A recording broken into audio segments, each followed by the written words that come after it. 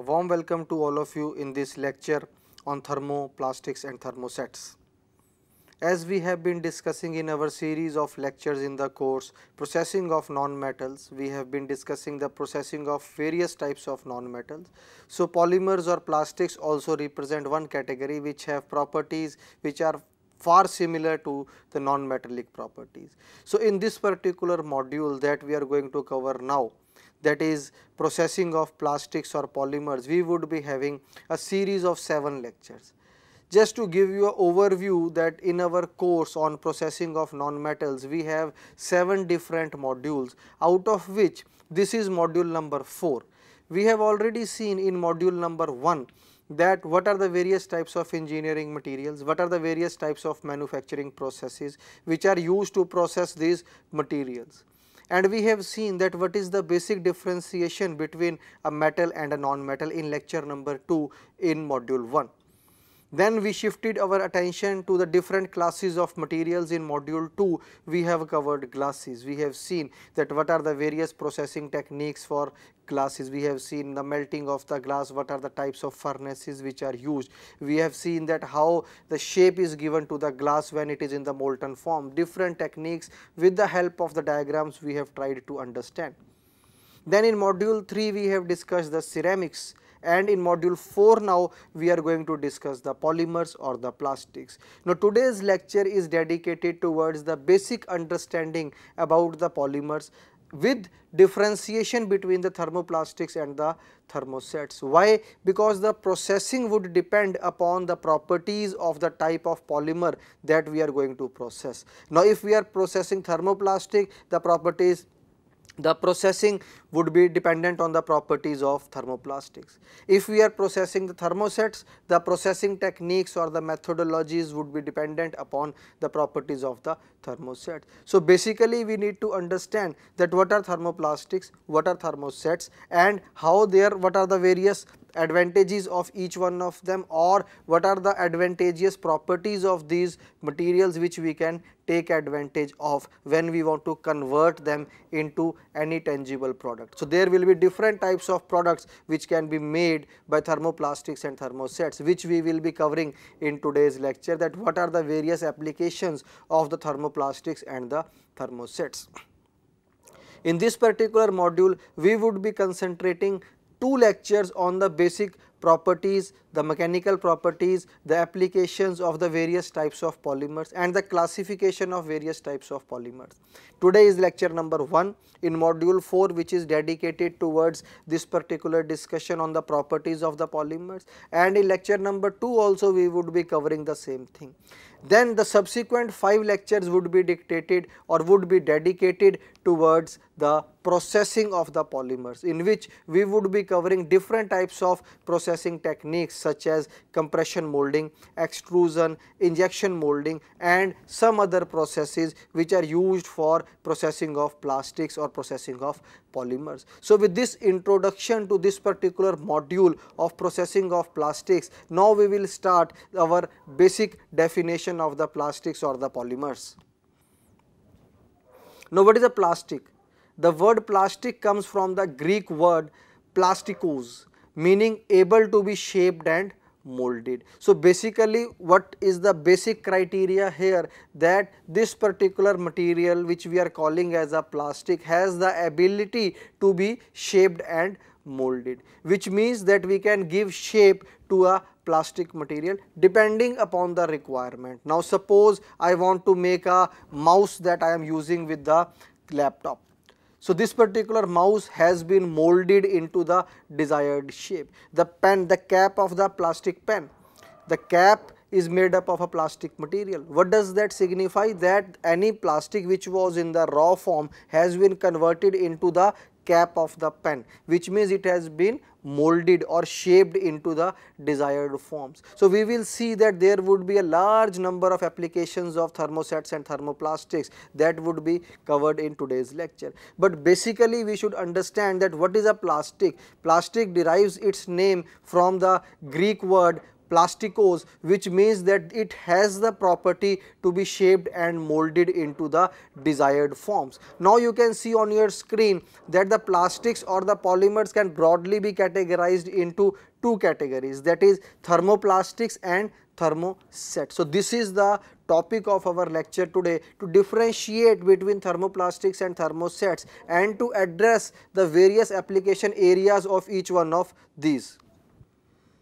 So as we have seen in the previous slide that the plastics or the polymers can broadly be categorized into two categories, that is the thermosets and the thermoplastics. So we can see that definitely there has to be some distinction between these two types of polymers, and therefore they have been classified separately.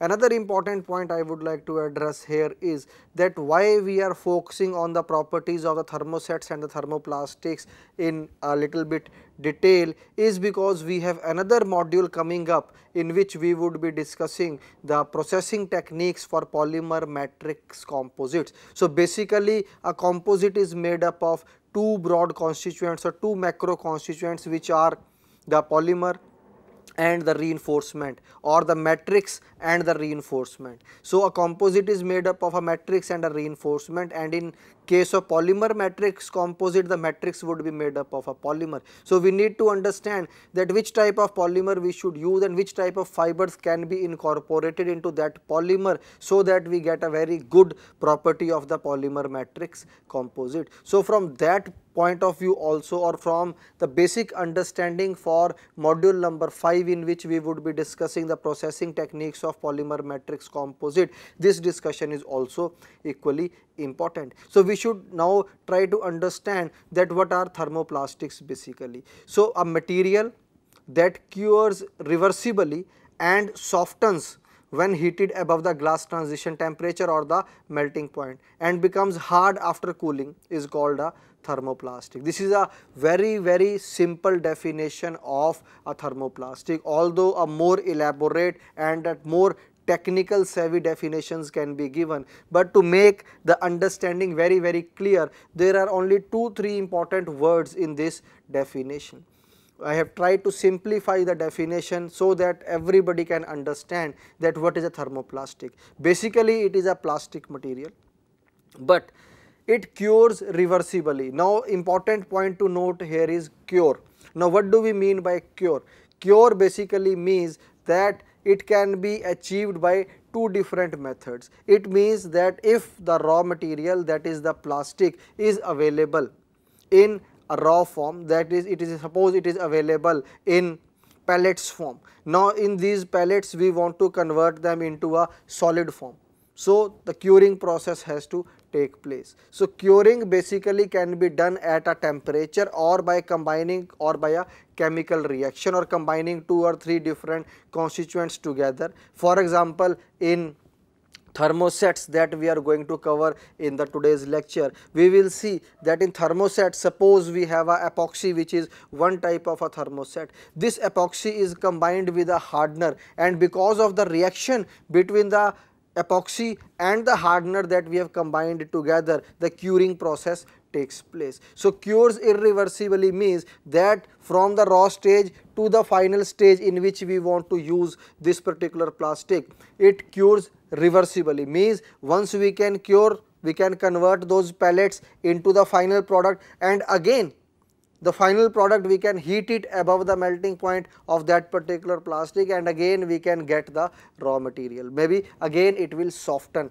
and come back to its original shape. So basically a material that cures reversibly means that it can be brought back to its original shape or original type with the help of temperature. So a material that cures reversibly and softens when heated above the glass transition temperature or melting point and becomes hard after cooling is called thermoplastic. So once we are, suppose we have heated it while we are processing, it will become soft, and once we will remove the heat or remove the temperature, it will become hard. So basically we need to understand that thermoplastics cures reversibly, and if I ask the question that what can be the opposite of cures reversibly, the opposite would be cures irreversibly. So in case of thermosets, the curing process is irreversible. Once we have converted the raw material into its final shape or final product, it cannot be brought back to its original shape or original type or original form. So that is the basic difference between the thermoplastic and the thermoset. We will see that what are the various types of thermoplastics, what are the various types of thermosets, and why the difference between the two when they are subjected to the curing process, because one is curing reversibly, another one is curing irreversibly. So there has to be some difference at a particular level which makes this process to happen. So thermoplastics have a linear or a branched molecular structure. Molecular structure of thermoplastics is given on the screen. We can see that these are the branches. It has a linear means this is linear. Thermoplastics is a linear or branched molecular structure. There are different branches that are coming. This is a molecular structure of the thermoplastics. Now, what are the properties of the thermoplastics? The notable properties of thermoplastic materials are: they have high strength and toughness, they have better hardness, chemical resistance, durability, self lubrication, transparency and water proofing. So these are some of the properties, and these properties would be useful when we are going to convert the thermoplastic into the final product. Now we will see that what are the different types of products that can be made out of thermoplastic materials, but these are the properties which would dictate their application into the market, that for making a particular type of a product these properties would be useful. So once again we can revise that what are the various properties that the thermoplastics possess, that they have high strength and toughness, hardness is good, chemical resistance is good, durability, thermoplastic components can be durable, and they can have self lubrication properties, and they can be made transparent also, and sometimes if a particular product has to be made for waterproofing, thermoplastics can be used for waterproofing applications also. So we have seen till now that thermoplastics are the materials which cures reversibly. Once we have made a product, again we can heat and bring back to its original form the plastic. Once it has been converted to the final product, we can heat it and again bring back to its original form. We have seen what is it has a linear and the branch structure, and we have seen that what are the important properties of the thermoplastics. Now we will see types of thermoplastic materials, because it is a very big family. When we will see the various processes or various processing techniques which are used to process these thermoplastics into the final products or different types of products, with these would be the raw materials that we would be using to convert them into the final product. So what are the various types of thermoplastic materials? On your screen you can see the types of thermoplastic materials. Different types of thermoplastic materials are acrylonitrile butadiene styrene, which is most commonly called as ABS, acrylics, polycarbonates, polypropylenes, polyvinyl chloride, liquid crystal polymers, cellulosics, polyamides, vinyls, fluorocarbons and acetals. So there are different categories of thermoplastic materials, and which can further be blended, and there can be a huge family of thermoplastic materials which can be used to convert into various types of tangible products. So we will see that what are the various types of products that can be made out of thermoplastic materials. So coming on to the applications, that what are the various applications of the thermoplastics. The thermoplastic materials can be used to manufacture. Now these are the applications, and in our module our focus is to understand the processing techniques that can be used to process these thermoplastics into these products. Now the products are there on your screen already. We can convert these thermoplastic materials into dashboards, we can make car trims, different types of toys can be made out of these thermoplastic materials, phones, handles, electrical products, bearings, gears, ropes, hinges and catches, glass frames, cables, hoses, sheets and windows can be made. So different types of products can be made. Now just see the products that are listed on the screen. Just take a while and have an idea that what are the various types of products which are listed on the screen. We can see that these products vary in the application spectrum. Some particular products have got some specific requirements, some particular products have to be used under some specific requirements or some specific conditions. Each product will have a different shape, it will have a shape complexity. Each product will have a size, there would be some big products, there would be some small products. So we can see that there are 2-3 important things that come to our mind when we see the application spectrum of thermoplastics, which is there on your screen, that so many different types of products can be made by thermoplastics, and we can have an idea now that the processes that would be used to convert these thermoplastics into the final product should also be very versatile, so that they can process the thermoplastics into various shapes, into various complexities and into various specific designs, so that the products which are made out of thermoplastic should be able to meet the design requirements of a particular product or of a particular specification.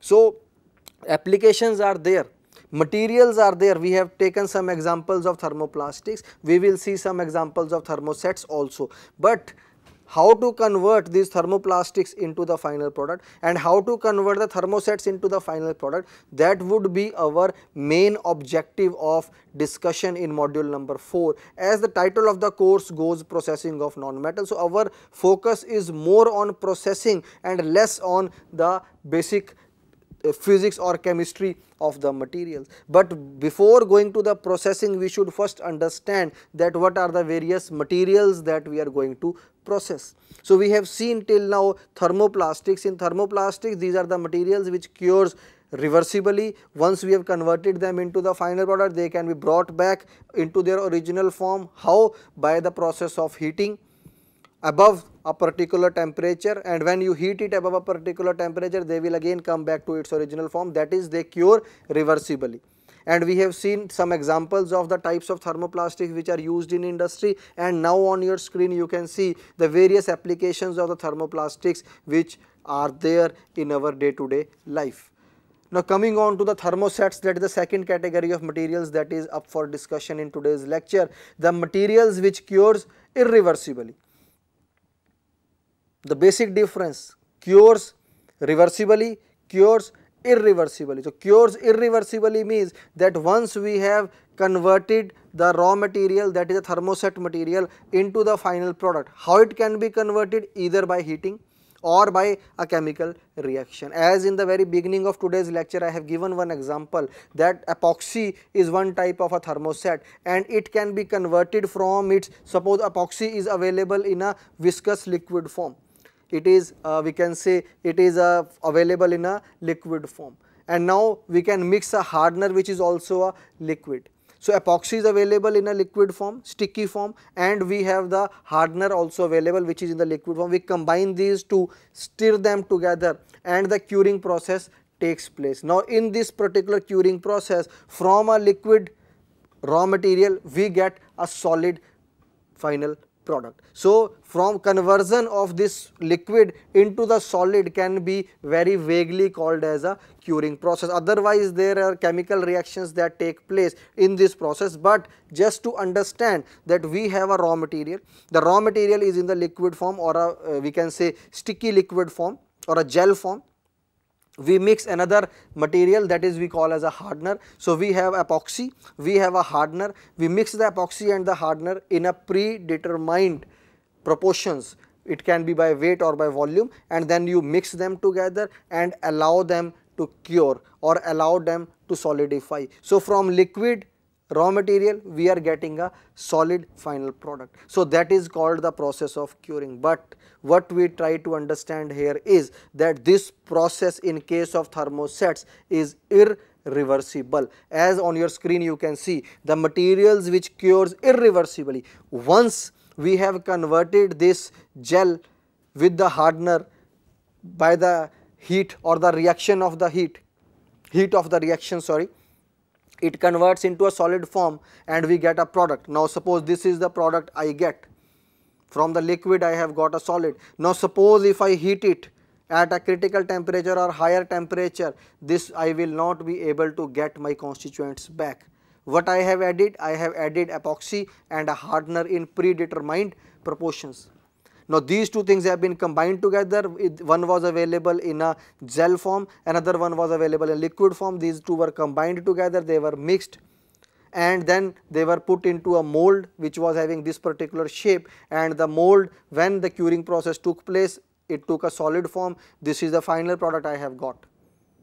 Now this, if I heat again at an elevated temperature or at a critical temperature for this particular type of a thermoset, I will not be able to get the constituent, that is a gel and the liquid again. Why? Because the answer is very clear on your screen. The materials which cures irreversibly. So the process of curing, conversion from that liquid into the solid, is an irreversible process. That means that I will not be able to get the raw materials in the same form in which I have used before producing this particular product. So the materials which cures irreversibly and become permanently hard and rigid after curing are called thermosets. Whereas in case of thermoplastics, if I combine the two raw materials together and make a final product, and if I heat, I may be able to get, or if it is one material only, one raw material, and it is heated, because I have told that curing process can be accomplished in two different ways. Either we can heat it and do the curing process, another is by the reaction of two different constituents together we can start the curing process, or we can perform the curing process. So basically, if we have only heated the raw material and converted it into a final product, again if we heat, we may get back the raw material in its original form in case of thermoplastics, but in case of thermosets this is not possible. So again I am reading the definition of thermosets on your screen. The materials which cures irreversibly and become permanently hard and rigid after curing are called thermosets. Thermoset plastics cannot be remelted, which I have already highlighted. So they cannot be remelted. Continued heating for a long time leads to degradation or decomposition. So the final product which I have made out of the thermosets, it will degrade, it can decompose, it can burn, it may not be usable after the heating process again, because it will decompose or degrade, the properties may not be the same as we have made earlier. So basically in case of thermosets we are not able to get back our raw material once it has taken its final form. So thermosets have this specific property to be converted into hard and rigid solids after the curing process, and it is a curing is irreversible in nature, whereas in thermoplastics the curing is reversible. Now this is the molecular structure of thermosets. We can see on your screen there is a cross link, this black portion, there is a cross linked structure, three-dimensional cross-linked network of covalent intermolecular bonds, cross-linked structures are there. So these are the three-dimensional network of covalent intermolecular bonds which prevent the reversible curing. In case of thermoplastics, this three-dimensional network is not formed, and therefore the curing process is reversible in nature. Whereas in case of thermosets, this three-dimensional network is formed which avoids the process of reversibility, or which makes the curing process of the thermosets irreversible. So in case of thermoplastic, no three-dimensional network is formed. Therefore, the thermoplastics, the curing process is reversible. In case of thermosets, as you can see on your screen, thermosets have a three-dimensional network of covalent intermolecular bond or cross-linked structure which makes the curing process irreversible in case of thermosets. Now we can see the different types of thermosetting materials. Different types of thermoset materials are alkalides, allylics amines, bakelite, epoxies. I have already given you an example of an epoxy. We can have phenolics, polyester, silicone, we can have polyurethane and vinyl ester. These are some of the thermosetting materials. There can be others also. So we have seen that there are different types of thermoplastic materials, there are different type of thermoset materials, and these materials now given different shapes depending upon the requirement, and they have different application spectrum. So we will try to see that what are the applications of the thermosets.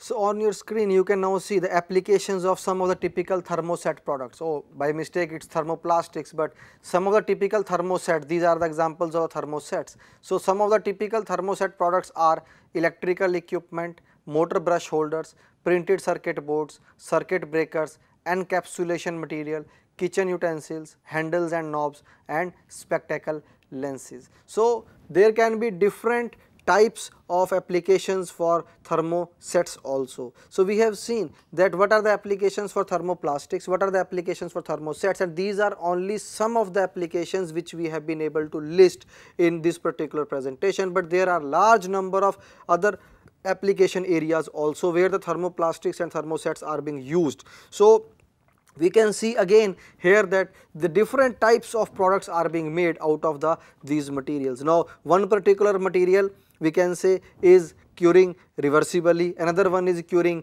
irreversibly, but still we have a large variety of the materials available. We have seen a list of thermoplastics which is available with the engineers, we have seen a list of thermosets which are available with the engineers, and all these materials can be converted into different shapes and forms and into different products which are being used worldwide. So basically we need to understand that what are the processes which can be used to convert these basic raw materials. Now these raw materials may be, as I have given you an example of epoxy, that epoxy is available in a gel or a liquid form. The other raw materials are also available in pellets form or powder form or sometime in liquid or gel form. So different types of raw materials, the different types of thermosets and thermoplastics are available in different forms, and these particular forms have to be converted into the tangible products, and different types of products that can be made out of thermosets and thermoplastics have already been listed in this particular presentation. So now we will try to understand the structure of the plastic. So how basically a plastic or a polymer structure look like. So different types of plastics or polymers can be there. So we can have linear structure, branched structure, cross-linked structure, network structure. So different types of structures can be there. We will try to see the structures with the help of the diagrams, that which particular structure look like, because the final properties of the polymer would depend, or the final property of the plastic would depend upon the type of structure which is present in the polymer. So we will try to see that linear, which are the polymers or plastics which have linear structure, which have cross-linked structure, which have branched structure, and further these linear and branched can further be categorized into isomeric states, and these isomeric states can be stereoisomers or geometrical isomers. So what are isomers, that also we will try to understand in the subsequent slides, and finally the geometrical isomers can further be classified into cis and trans type of isomers. So basically the main objective of today's lecture is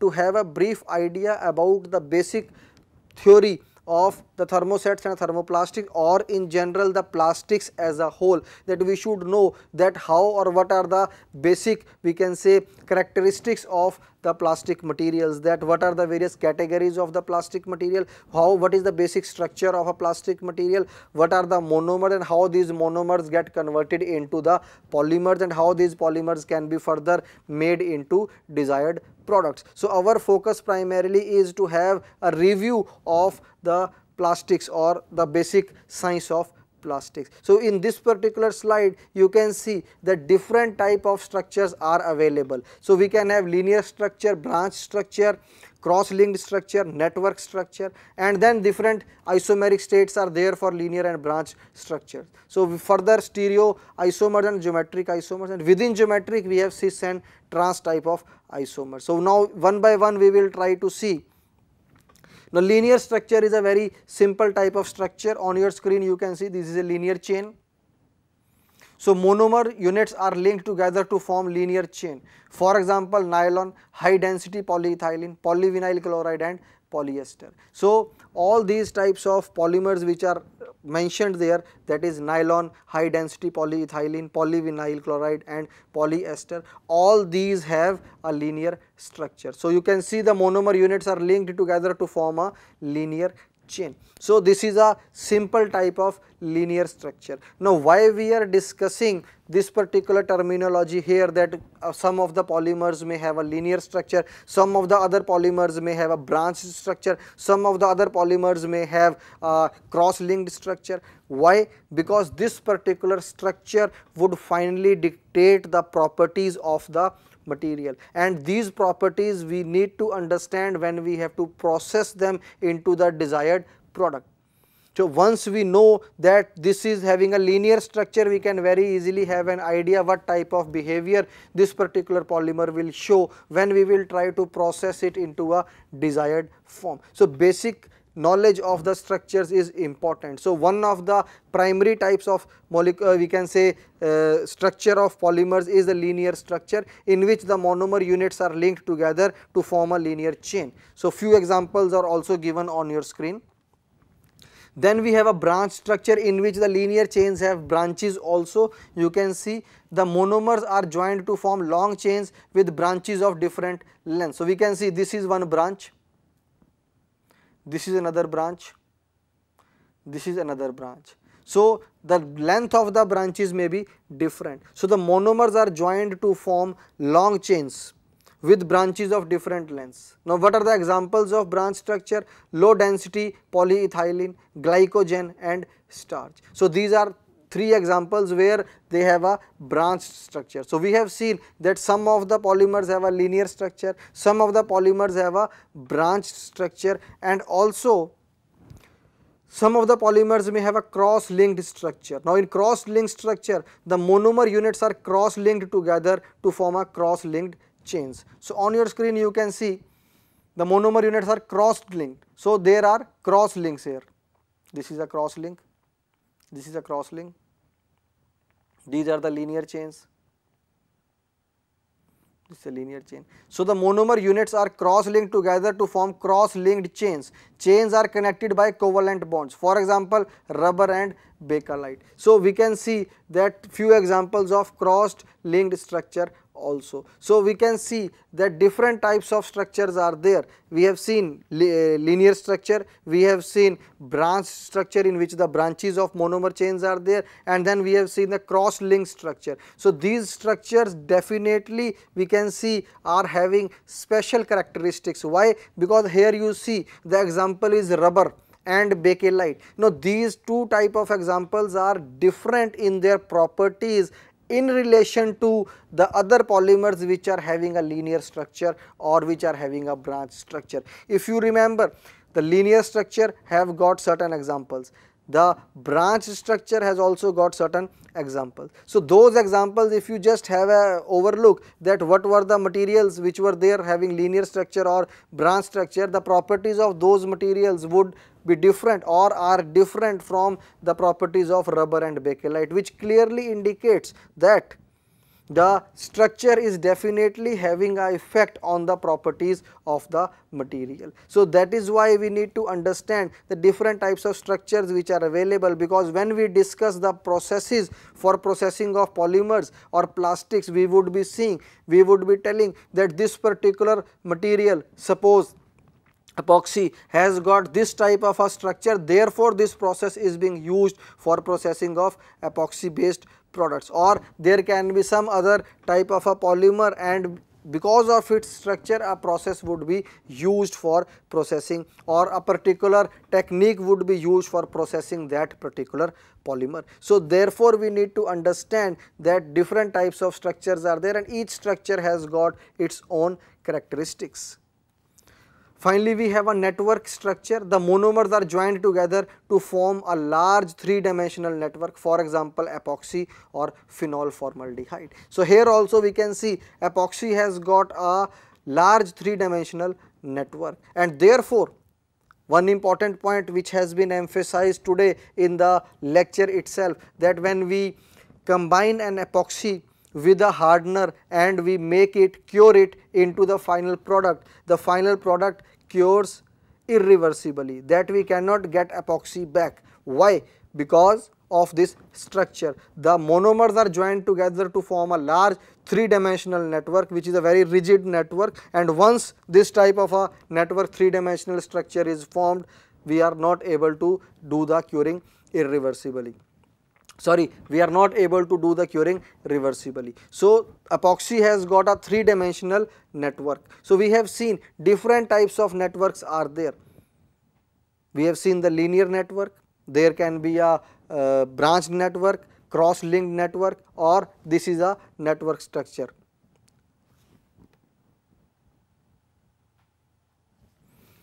Coming on to the isomeric states. Now what are isomers? Let us first read what is there on the slide. Isomers are molecules that have same molecular formula. So the molecular formula is same for the isomer. Then why they are different? But have a different arrangement of atoms in space. So the chemical formula or the molecular formula is same, but they have different arrangement of atoms in space. Isomers may be in two forms, that is stereoisomers and geometrical isomers.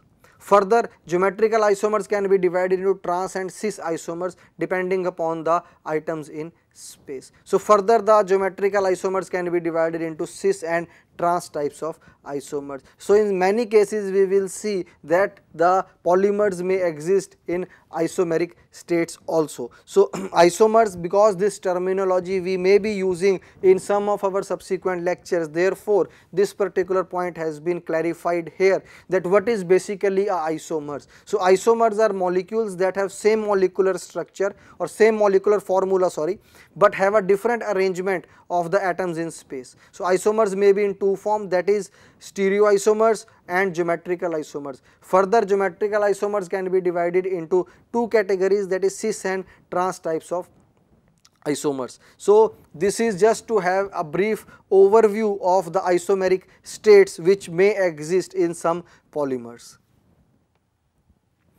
Now these are the plastic monomers which are further made into polymers. So this is just an idea of how a monomer may exist. So on your screen you can see this is a polyethylene monomer. The formula is given. Polypropylene, this is PTFE, it is given here. Polyvinyl chloride, we can see.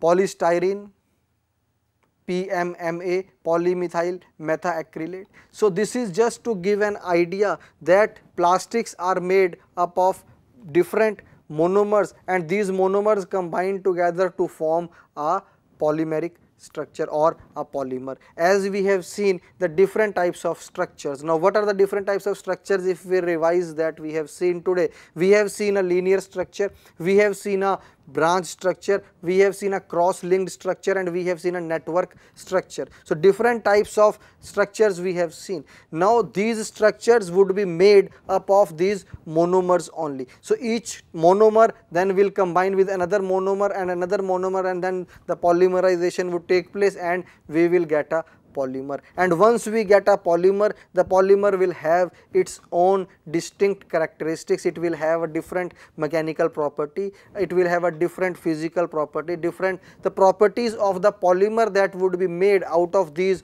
monomers would be different. So here you can see that the basic constituents are different. When different monomers will combine together to form a polymer, maybe in this particular case if we say polyethylene, the monomer is given.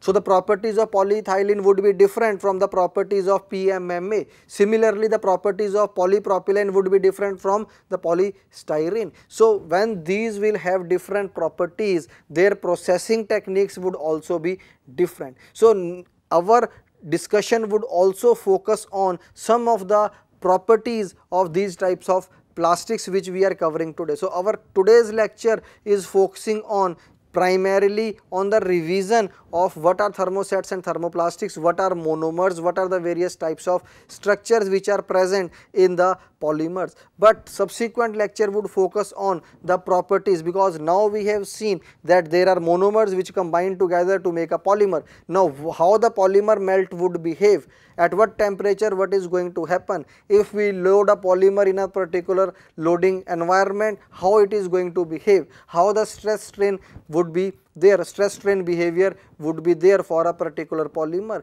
or how the stress strain behavior of polymers would be different from metals or from brittle materials. So all these things we would be discussing in our subsequent lecture, that is lecture number 2.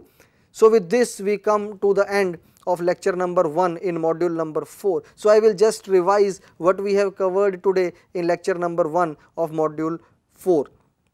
We started our discussion with a brief introduction of module 4, that what we are going to cover in module number 4. In module 4, our focus would be on processing of plastics. So major emphasis is on processing of plastics, but before we go and start converting the raw material, that is a plastic, into the final product, we need to understand that what a plastic basically is. And for that we have seen that plastic has derived its name from a Greek word, which means that it can be easily molded and shaped, that is the shape can be given to the plastic easily. We have seen that plastics can broadly be categorized into two categories, that is thermosets and thermoplastics. And in thermoplastics the curing process is reversible, and in thermosets the curing process is irreversible. We have tried to understand that what is a curing process, in which we have seen that curing can be done either at an elevated temperature or by the reaction of the constituents. So we have seen that what are thermoplastics, what are thermosets, what is the structure of thermoplastic, what is the structure of thermoset, what are the applications of thermoplastics, what are the applications of thermosets. Moreover, we have seen that what are the various types of structures that are there, in which we have seen the linear structure, the branch structure, the cross-link structure, and finally the network structure. And further we have tried to understand that what do we mean by isomeric states that may exist in certain polymers. And finally on this particular slide we have seen that there are what are the various monomer units which are there present there in different types of polymers, and these are the polymers that we are going to discuss in our subsequent lecture or in our subsequent series of lectures when we would be making products out of these polymers or these plastics. With this we come to the end of lecture number 1 in module number 4. Thank you.